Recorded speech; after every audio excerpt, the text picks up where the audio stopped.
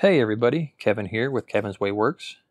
I just wanted to make a quick video to show you how to find top dead center on the compression stroke on a Kohler Courage engine when you don't have your push rods installed.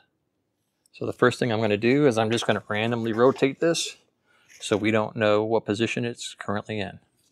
Take your push rods, make sure they're both the same length. If they aren't, make sure you're putting the correct one in the correct location. Take a flashlight if you need one. Stick your push rod up in the slot. Make sure it sits inside of the lifter. Take your other one and do the same. So now I have verified both are in the center of the lifter. Make sure your rocker arms are turned out of the way. Make sure that your push rods are sitting in those little grooves. Take your two fingers, hold on to the end of the push rods. Now slowly rotate the engine and watch where the push rods go. So right now the intake's going down. Continue rotating.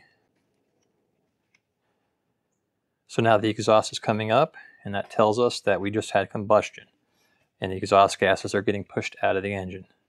So continue rotating. Now the intake's coming up. That tells us that we are starting the intake stroke, and just keep rotating it until it goes back down fully.